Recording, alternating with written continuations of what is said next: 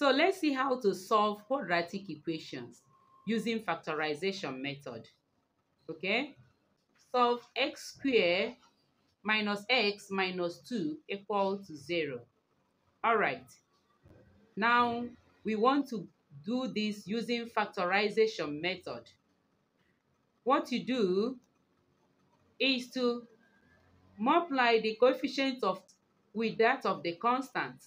So we have 1 times minus 2, which is minus 2.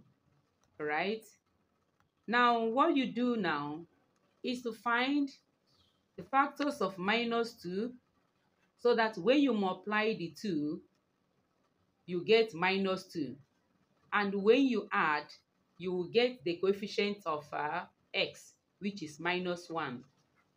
All right? Now, the factors of minus 2 that you multiply to get minus 2 is minus 1 and 2. Minus 1 times 2 is minus 2. Also, minus 2 times 1 is also minus 2. Now, when you add these two, minus 1 plus 2 is equal to 1. And that is not the coefficient of x. Coefficient of x is minus 1. Now, minus 2 plus 1 gives you minus 1. Beautiful. So this is the right choice. So we have x squared minus 1 minus 2 is now, we'll write it as x squared minus 2x plus x. Okay, that will take care of the minus x. All right, then minus 2 equal to 0. Good. So we begin our factorization. X, we have, yes, we have x into x minus 2. All right, plus x minus 2. 1 into x minus 2 equal to 0. Okay, so further factorization, we have x minus 2 is common, so we have x minus 2 into what is left is x plus 1 equal to 0. Very good. Now we have product of two numbers, two real numbers equal to 0. That means either x minus 2 is equal to 0 or x plus 1 is equal to 0.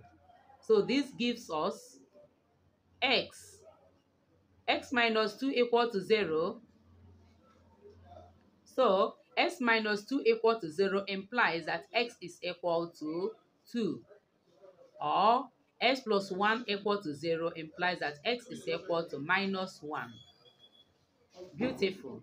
Now let's look at problem 2.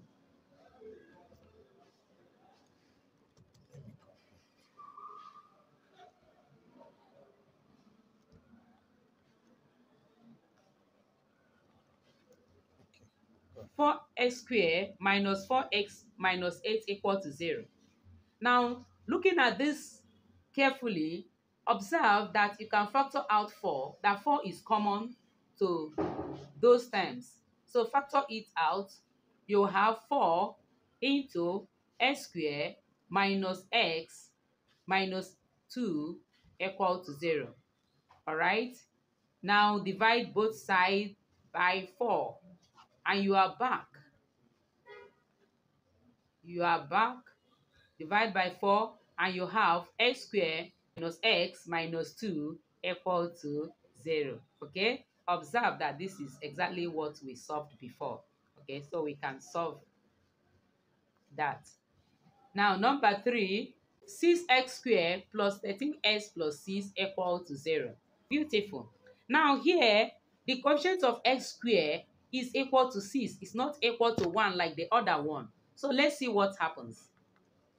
use that coefficient of x squared to multiply the constant term, you will have 6 times 6 is equal to 36. Now, you look for the factors of 36, two factors of 36, that when you multiply that, you get 36, and when you add, you will get 13, coefficient of x. All right? Now, 36, you can do the elementary thing. Just put 36 and begin to divide.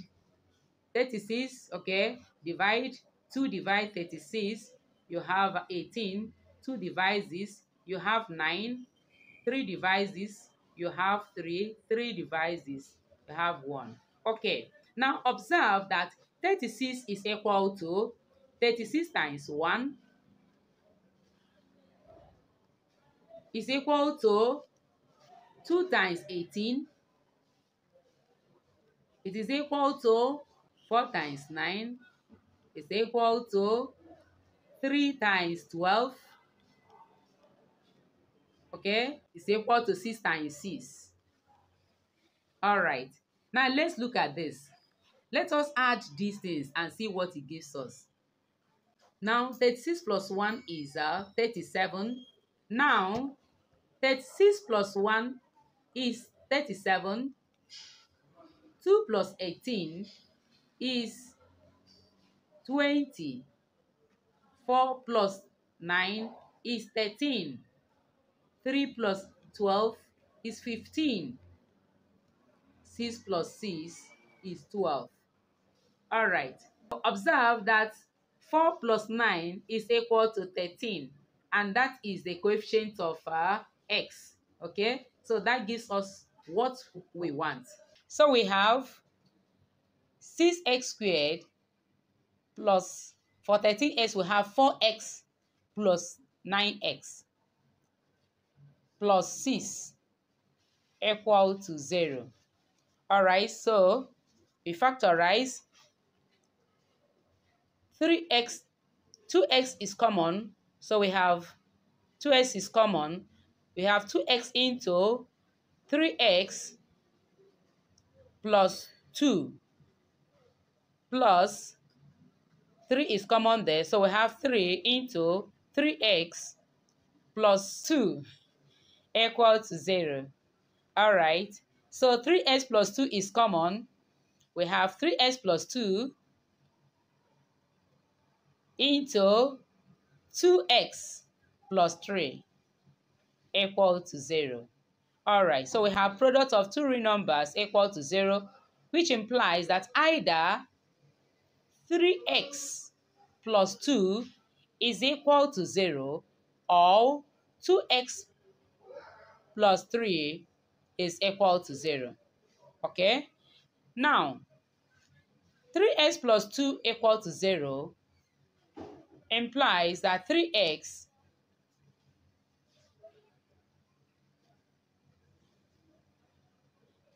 is equal to minus 2. Dividing both sides with the coefficient of x, we have that x is equal to minus 2 over 3. Beautiful. Now, 2x plus 3 equal to 0 implies that 2x is equal to minus 3.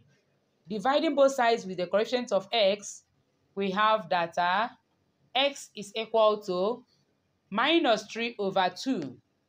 Okay, this is improper fraction, so you can write it as minus 1 whole number 1 over 2. Beautiful, and we are done. All right, so with this, I believe that any quadratic equation given to you that is factorizable, you can use both techniques and factorize them. All right, note that not all quadratic equations are factorizable. Okay, in that case, we employ the method of completing of square, which eventually gives you the formula method. So with the formula method, you can solve any one. All right, so we're going to discuss this method later. Thank you for watching. Remember to subscribe if you have not done so. thumb up, share, like. Okay, mathematics is for everybody. Share. All right. And we pray for a greater mathematical experience. In the name of the Father, and of the Son, and of the Holy Spirit. Amen.